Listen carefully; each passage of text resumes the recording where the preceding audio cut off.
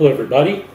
Our next camera is the Bolsey B2. It was made from 1949 to 1956.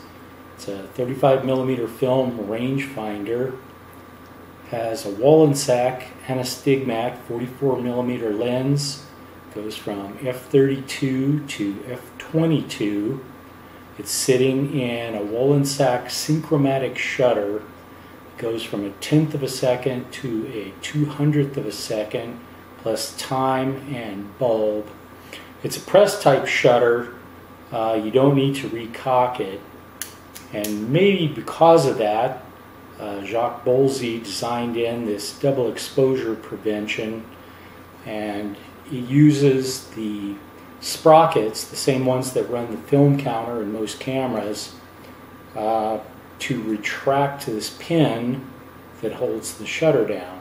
So you have to lift slightly on the winder, and then it pulls that guy back in so that the shutter lever can come up all the way to the top, and then you're ready to go.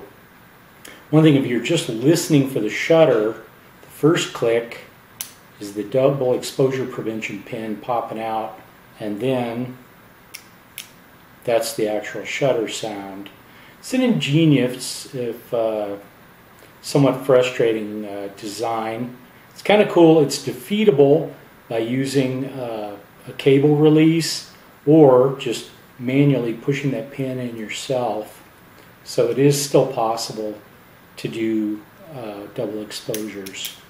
If I had working film in there, that would have just been another exposure.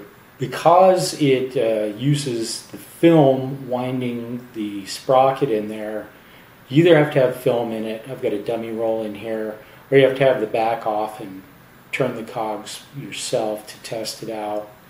Inside, it's really well made. And let me get this bogus film out of here. It's got a roller bearing on the feed side. It doesn't just rely on smooth metal or plastic. And it's got this strange clip, a little bit like an old Leica clip on the take-up spool. This take-up spool doesn't come out though, so it can be a little bit fiddly, because you have to hold this in place, lift up on the spring clip, and slide the film leader under it. So it can feel like a three-handed operation. As long as I've got it off, the back, the top plate, and the body are three separate pieces of cast aluminum. So it's a sturdy little sucker. Because it's aluminum, it's not too heavy, but it's got, you know, some oomph to it. This one is in pretty good shape. The shutter seems to be in good shape. The aperture's working. Like a lot of them, I'm missing the cool red Bolsey emblem on top. And I misplaced the little tripod thing that attaches the case solidly to the camera. It has a helicoid focus, which has a solid tube that's threaded, moves in and out. So it's actually a more robust design in that respect than the Signet 35 that I repaired. It has a cool depth of field calculator on the back here. I haven't really played with it that much, but you dial in your f-stop, and then it's got these curved lines showing your near and far distances. So it's the same kind of marking on later SLR lenses. Pretty cool.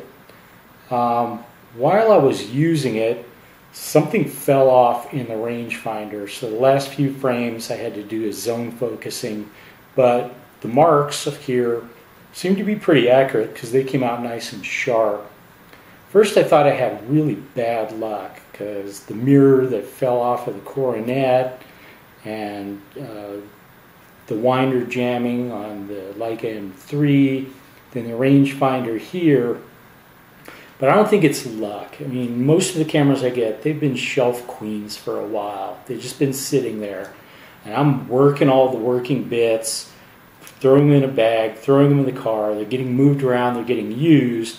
So if something's going to break or fall off, it's going to be the you know, while they're being used for the first time in 30, 40, 50 years.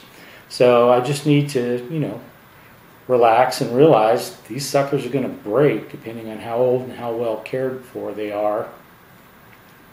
I got some nice shots. I was using the Arista EDU Ultra, which is really Fomapan 100.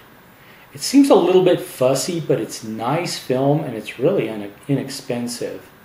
It worked out using HC110 that this film and the high contrast black and white that I shot as the second roll in the Ricoh XR2S, the time came out to the same. So I souped them at the same time. And it was a little bit weird because the high contrast Kodak film had white marks on the negative, which showed up as black on the scans after I inverted them. And they're coming off the sprocket holes. And the Arista has the opposite. It's got black on the negatives, so it's showing up as white on the inverted scans.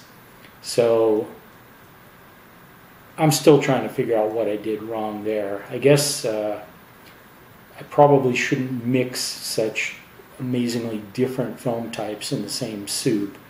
I am going to try and refix the ones I shot in here. Anyway, I do really like this camera. I mean, the thing is tiny but beefy. It's accurate. It's got a pretty slow fastest shutter speed, but it's not bad. Just, you know, don't shoot really fast film in it. So I am going to see if I can fix the rangefinder problem in this guy. I'll run some color film through it, and I'll see you then.